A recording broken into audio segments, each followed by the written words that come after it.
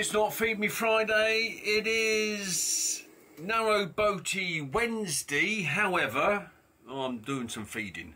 That was last night's tomato and sausage chorizo thing with some pasta. Anyway, welcome to the vlog, and today is just a look through Weedon Royal Ordnance Depot, which I have to say was very good, and you'll see. Harry, Britain had been at war with the French since 1793. An incredible amount of muskets, uniforms and artillery, or as it is collectively known, ordnance. Captain Pilkington of the Royal Engineers decided... I'm at the Royal Ordnance site at Weedon Bec, which my friend Terry here, who's going to talk to us a little bit about the history of Weedon Bec and the Royal Ordnance sort of stuff. Designed in 1803. Terry joined up shortly afterwards. Well, maybe a little bit after, but you get the point. His knowledge and history is amazing, so we're just going to sit back and listen to Terry. Terry, thanks for your time, mate. You're more than welcome, more than welcome. As Chris just said, 1798, 1799, 1800, there's a serious threat, Napoleonic invasion. So the government of the day wanted to move all of the arms and ammunition as far away from the south coast as possible, to a site that got some form of access, bearing in mind there were no trains or no motorised transport in those days. So after deliberation they decided on Weedon as being the site for a depot to be built. They purchased originally 50 acres of land, which was eventually increased to 150 acres, and they started building the 8 principal buildings for each side of the canal in 1803, and they were completed in 1810. The rest of the buildings on the site were added over the subsequent years. At the same time they started building the 8 principal buildings, they cut a pathway, a passageway in the land opposite up to the Grand Union Canal, so they could run a tributary from the canal into the depot. And at the same time as they built the tributary from the canal, from the Grand Union Canal into the depot, they also started to build the buildings for the magazine, which exists 300 metres the end of the canal. Those buildings for the magazine are still in existence today, not used as magazines, but the buildings are still there and can be visited via a short road journey. At one time they were connected to the depot, but the land was sold off in 1965 when the MOD moved out, and there's now a housing estate on there. But the buildings for the magazine, as I say, just still exist. Building number 4, in the 1830s, there was a serious threat of civil unrest and disobedience for the Reformation, during the Reformation. So in building number 4, they based a company of mounted soldiers. Horses were stabled on the ground floor and the soldiers were billeted on the first floor. Of the 8 buildings that exist today, building number 7 in the 1840s, they put in a second floor. Each floor, I should say, at the moment has got a ground floor and a first floor. And building number 7, they put in an additional floor, put 120 cells in there, and that became a military prison until 1875. Building number 5 next door to it was the administration block for the prison. The main mode of transport for moving goods in and out of the depot in the initial stages were along the canal, but in 1885 they installed a narrow gauge railway system into the depot, which went from building number 15 across the canal by the Schertzer Bridge and served buildings 2, 4, 6 and 8. And then in 1890 they brought a branch line from the main London to Birmingham standard gauge railway into the depot via a road opposite called Prill Road It came into the depot, past a railway weighbridge, and it existed then straight through the depot into the magazine area, which I explained earlier was 300 metres the other end of the depot. During the Second World War, magazine obviously held a considerable amount of ammunition, explosives, and at one time during the 19th century I should say, there were over 3,000 tonnes of gunpowder held in the magazine, and together with the other items on the site, the guns, the mortars, etc., there was a lot of ammunition and explosives held on the site. We was rather fortunate in as much as that during the Second World War the German military never got any indication of what was held on the site. The only problem they had on one occasion, a German bomber was on his way back from a raid, either Coventry or Birmingham. He still had bombs on board and he couldn't take them back to Germany, otherwise he'd have been shot, wouldn't he? So he unloaded them about 3 or 4 fields away. And all that done was to make one big hole in the floor. It didn't do any damage to livestock, property or human beings whatsoever. There was army barracks and parade ground held here. There was up to, at one time, 2,000 troops stationed here. And to the one side of that was the Army's Equitation Centre, where the elite horses for the military were trained and stabled. Early 1930s, the Great Britain show jumping team was based there for training and stabling purposes until in 1936 it went across and saw Mr. Hitler for the infamous 1936 Olympic Games. Terry, I'd just like to say thank you very much for your time and for your knowledge and everything you've done. Great, mate. Thank you very much. More than welcome. More than welcome. Okay, mate. Thank you very much indeed. Thank you. Yeah. And of course today, the Royal Ordnance Depot is now a hive of industry.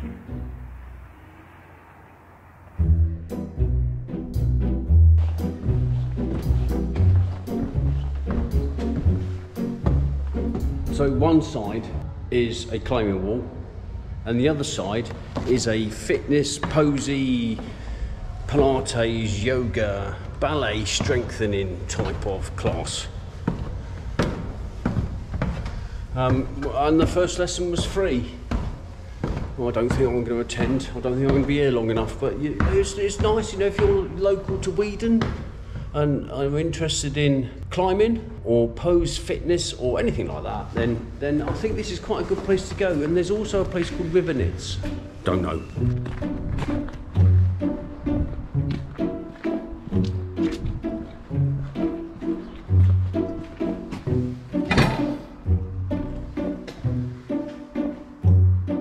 Ooh, that's interesting. I was talking to Terry earlier on, and I asked him about the numbering system in this barracks. So you've got the 8 main buildings that run across the canal. It's like number 7, and then behind that goes 78. I thought, well, how does a numbering system work? You know, imagine you are work services, and you know, all the buildings are numbered, and you say, well, you need to go between to building 78, which is between 15 and 8. Well, how does that work? And there's quite a simple answer. As the buildings were built, they got a new number, and as they were knocked down, that number was never reused. So that kind of makes sense to me. You know, building 78 is newer than building number 1 to 8. There we go. I don't think I've told that particularly well, but that's the numbering system. Somewhere to put your ash and then put under your duvet. Warm your bed up. Maximus Meridius Decimus. These things, they're all up there, look. Have you seen those? How good's that? Aye, Spartacus. First time I've had air for a long time. They don't make them like they used to. Some pots there. I wonder if they're from the Roman era, along with the helmets. Blofeld's cat. Is that the, hey, Wayne from Constable? Not so sure, don't think so, but you know, looks quite a nice picture. This is a nice little bric-a-brac place. All sorts of what I will call stuff. Yeah, stuff.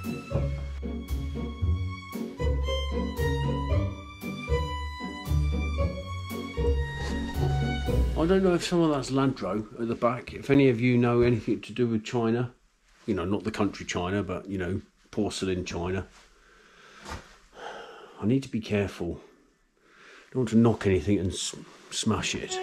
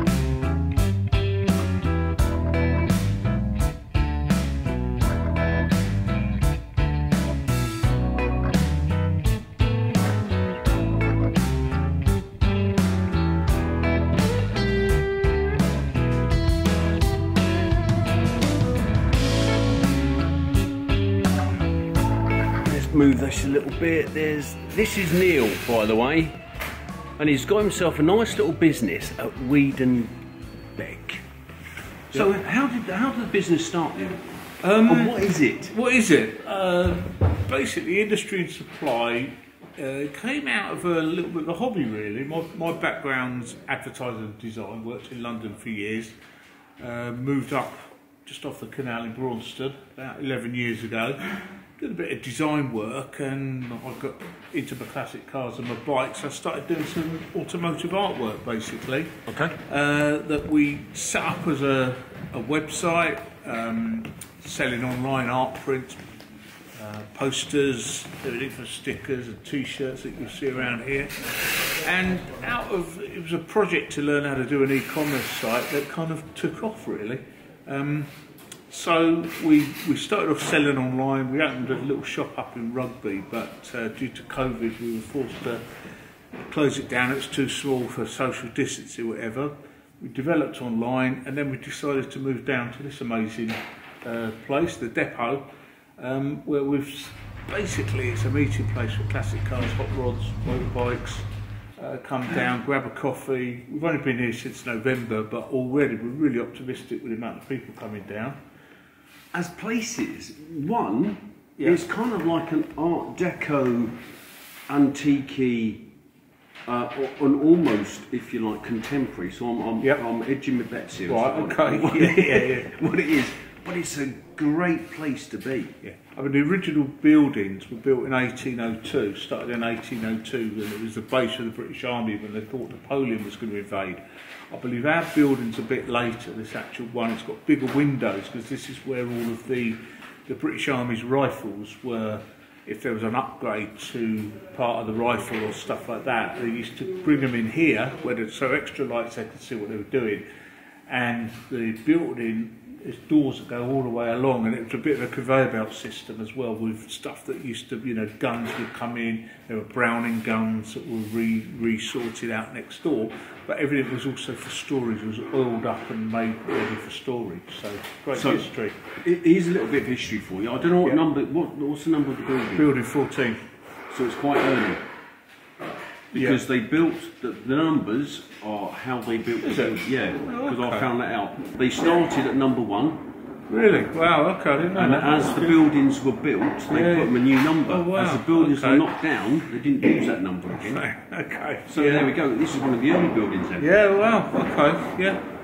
Oh, it's an amazing site. It's a bit cold in here. Can't wait for the weather to turn. But we were next door for a while. Now we've got the direct access to outside. So we've already got a few. Like we've got a rock and roll day planned, and we're going to have American cars outside and bring some motorbikes in, and we've got all home baked cakes and sausage rolls, and just a meeting place for classic car people, really. So I just think this is one of those startups which is gifted almost to work because you've got the right location for the right style of car, to the right, all that stuff you've got here is about antique, isn't it? Yeah, exactly. Yeah, it's I've been a collector since about the age of 14. I think I bought my first gramophone at 14, and I've always wanted a proper big man cave. Can you just remind some of the audience, gramophone? Gramophone, it's well, it was pre-vinyl. I think it was wax, and it was a wind-up. So, but the first one I bought was his Master's Voice portable for about 1922. Still works. So yeah, lovely thing. It's do you remember the HMV thing with the little dog and the gramophone? Nipper, yeah, Nipper. There we go. Yeah, he was called Nipper, and what's called his Master's Voice was the dog was confused because he was listening to his Master's Voice. Oh wow, I didn't know that. Yeah, if you think about it, the dog's there and you can hear his like, who's that? Yeah, looking in. Yeah, that's what it is. HMV. Yeah. We've learned something from each other today, haven't we? Exactly. Yeah, cool. One of the nicest things, we had a young lad turn up, because a lot of older guys with classics. It was a lad who was only 16 and he had a 1970s Honda 50cc bike. Right. So someone right at the beginning of the journey of getting into classic cars and that, and he travelled quite a way to see us actually. It's like about 20 miles, which is a long way on a moped. So yeah, it's good. We've had a real mixture. Lots of. We've had some posh cars. We've had some real basic old things, but it doesn't matter. Anyone that keeps one on the road is like. Oh, absolutely. That's what it's about, yeah. But interestingly, I've seen your chopper T-shirt for the ladies. Yep. I mean, choppers. I wish they were still knocking about. Well, they are. Are they? Yeah. Oh, yeah. If you've got 1,500 quid, you might get one. Oh, yeah. In fact, there's a. I was talking to someone today. There's a big chopper meet every year down at Billion Aquadome, just down the road. So we're hoping to get a few of the chopper riders up here this summer. Because weren't they great? Well, they were. But one of the reasons I'm probably such a collector is when I was a kid, there was a bloke round the corner who had one, but I didn't. I had everything second hand. So yeah. That's probably why I got to collect so much stuff now. but I had one of those bikes with the banana seat. Oh, okay. I bought one of those, and then you had the cow horn. No, because it was a bastardised bike. Yeah. Okay. Yeah. Cow horns, yeah. What was that? 70s. Yeah, as a kid, yeah. I was born in 63, so... Oh, you're a couple of years older than me then? Yes, first when skateboards come out, we just get a piece of wood and a roller skate. Roller skates, weren't they? Yeah. No pads, no anything. Exactly. Oh, yeah. I was brought up in the countryside. I remember one of the most exciting days was being rushed to hospital, not me myself, but my mates. We used to swing across the road on a big rope swing. One of my mates fell arm first and snapped his arm, and we all got a ride in the hospital. It was great. Is it spent? No health and safety. Oh, no, exactly. He was all right. But that's how you learnt, though, wasn't it? And that's where common sense comes from. Yeah. Well, don't do that again. Jimmy fucked up. Like. Yeah, exactly. Yeah, all good fun. Any more than that? What's that all? Lovely. Thanks very much.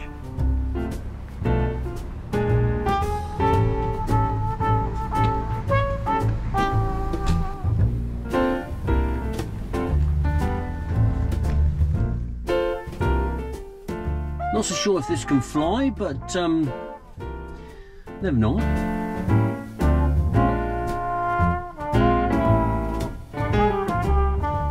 This is going to be the meeting room. I actually think it's quite cool. Let's go to the aeroplane and let's have a meeting. Yeah, it's actually very nice. Just imagine this is a Cessna something or other. I'm not very good at planes. I know I was in the Air Force, but I don't think we flew Cessnas.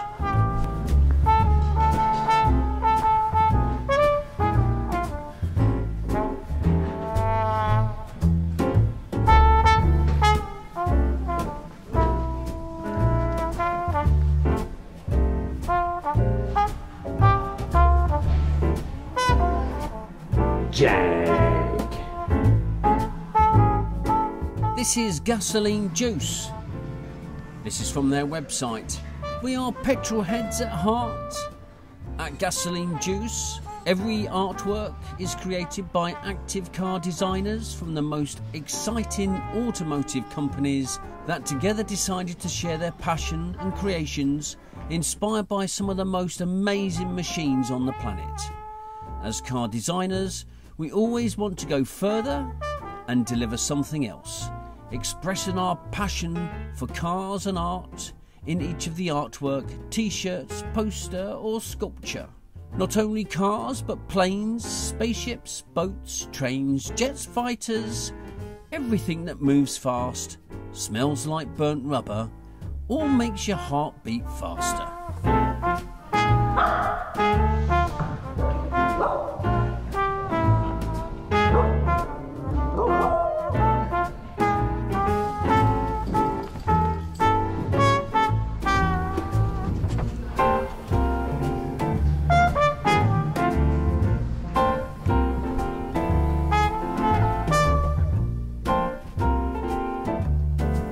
Other small industries at Weedon Bec is a Mercedes type of place. There's car fixer-upper type things, there's a brewery, there's a transporty type thing, a record shop. Do you remember those LPs, long players? A car garage,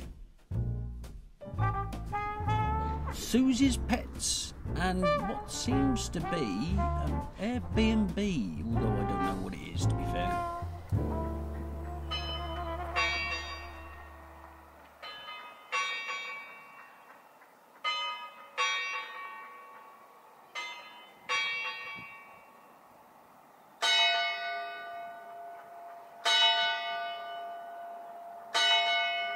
It's tonight's dinner, actually. Don't look too bad. So that was Weedon Bec and the Royal Ordnance Depot, and I actually thought there were some great industry ideas, some good designers. Neil, fantastic bloke. The guy from the gasoline juice place, he was, you know, let me in his aircraft, had a little look around, and he doesn't open yet. And there were some great little places there. There's a children's play area as well on one of the top floors. I think it's great that there's lots of use that have been made from old military buildings. More of it, I think, should happen. Thanks for watching, thanks for liking, thanks for subscribing for those of you that have got this far, and thank you very much. And if you haven't subscribed, give it a go, because it kind of helps me out and it makes me feel good. Next week, don't know.